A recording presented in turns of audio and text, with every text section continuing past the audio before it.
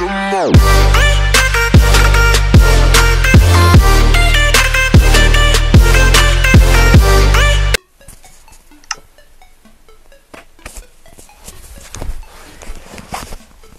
What's going on, everyone?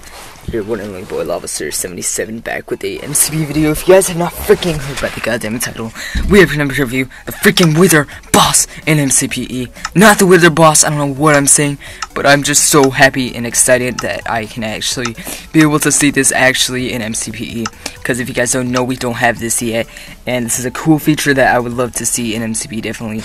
Yeah, so, as you guys can see, I am in a world right now, so let's just trump the render distance down due to the recording, and yeah, just turn that down.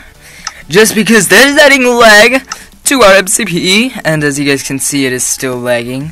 Hopefully I'll get an Elgato soon. Definitely with the support on this channel, I can definitely buy an Elgato, so I want to thank you guys so much for that, and definitely keep it up.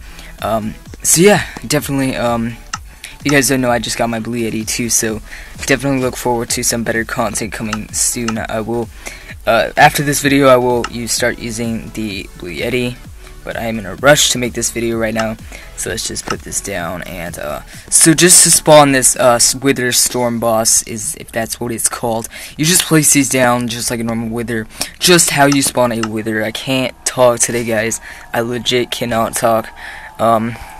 Yeah, okay, oh my god, that is freaking awesome. I have not seen a mod this crazy, in MCPE. That is just freaking insane.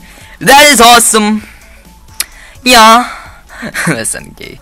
I don't know if you guys can see, but this is just freaking awesome. I don't know why I can't hit this, I don't know if that's supposed to happen. I think it's actually the normal size of a Wither, because that'd probably be a little bit more making sense or self-explanatory.